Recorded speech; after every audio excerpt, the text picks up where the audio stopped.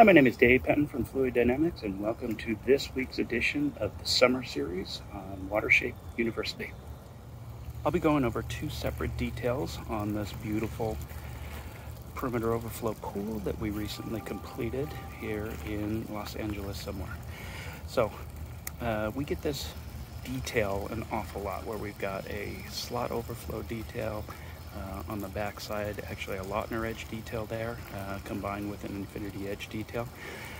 Lots of questions about how we transition the two there, and we will, I'll show you in just a second how we did that. But then we also see this a lot. Just the way this is constructed, there is not a way to get a deep infinity edge basin here. We are over structure, and so we could not deepen this infinity edge basin in order to capture the enough amount of water for the surge and everything. So you can't see it, but over here under the lawn we have a detached surge tank, but the client wanted to have lighting to uplight the infinity edge.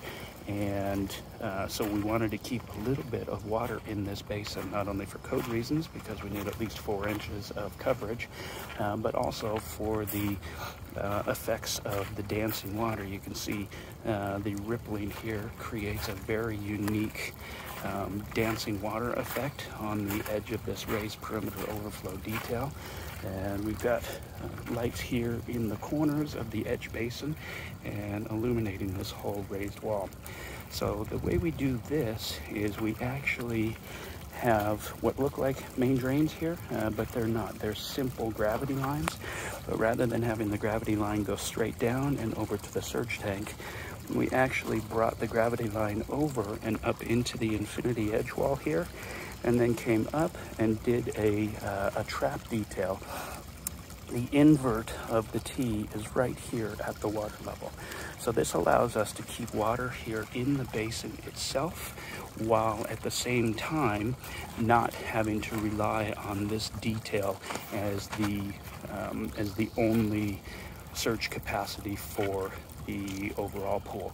So this water is probably about 7 inches deep, and it creates a really nice effect here.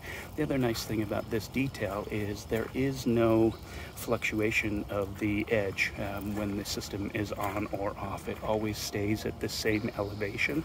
So it solves a lot of problems and a lot of frustrations, and it's a fairly simple detail. You can see with our pictures here how we ended up doing it in rough, and it's really not that terribly difficult. You do have to make sure that your plumbing is sized appropriately so that you are not